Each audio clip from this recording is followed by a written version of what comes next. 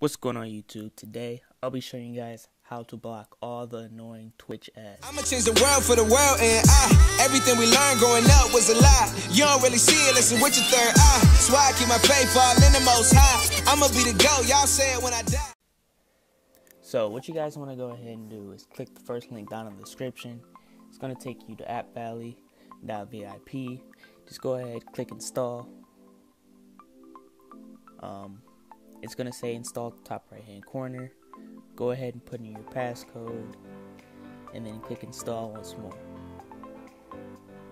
So now you have the app onto your phone. You swipe all the way to the right and you guys just want to go ahead and click into it.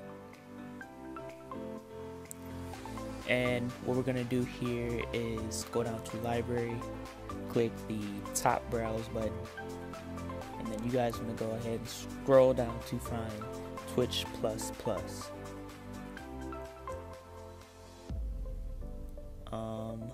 Let's see, Twitch++, I probably already passed it. There you go. And as you guys can see, no ads. I'm going to click get and then click install. I already have it on my phone, so I'm going to click cancel. For some reason, the recording software doesn't allow me to record the broadcasters like the streamers, but you guys go ahead and try this out yourself. When you click on the video, no ads will come up. As you guys can see, it won't let me show the video.